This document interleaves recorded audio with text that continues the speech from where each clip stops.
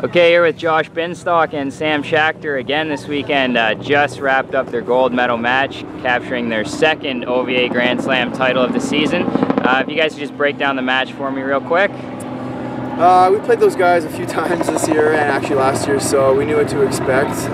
We had a game plan and we followed it, and it went pretty smooth the first set. Most of the part second set, I gave up a few at the end, but was able to salvage the rest and finish up.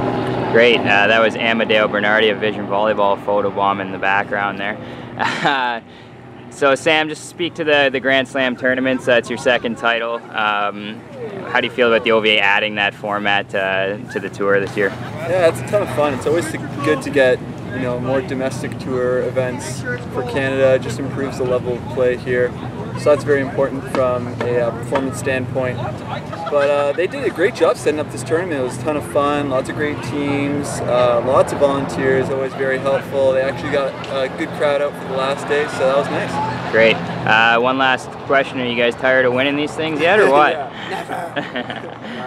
Yeah, we're always just trying to play as much as we can, and we haven't been together as much as some other teams, so the more experience we get together, the more we learn, and hopefully use that towards our ultimate Pan Am and Olympic goal. All right, great. Congratulations again, guys, and all of Canada wishes you the best of luck moving forward. Thank you.